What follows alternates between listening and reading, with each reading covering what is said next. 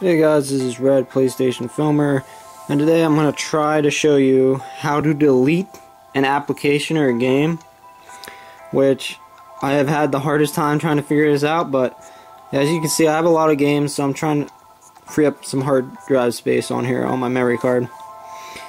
So we're going to delete Chrono Vault since I really did not like that game.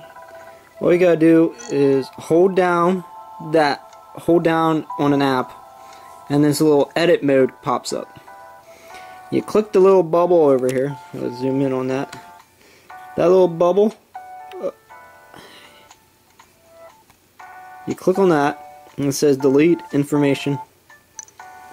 And then it says this app and all related data will be deleted.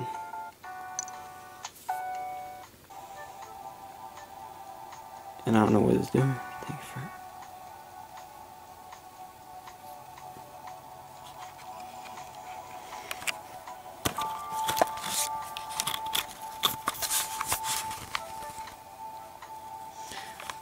Okay, so then you can see that it is gone.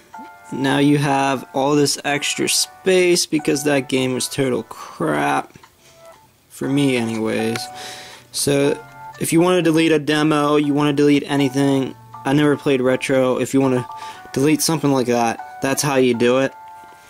Thank you guys for watching.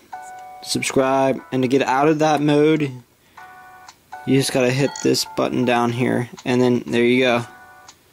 All your apps should be back up to normal. Thank you guys for watching. Subscribe. See you.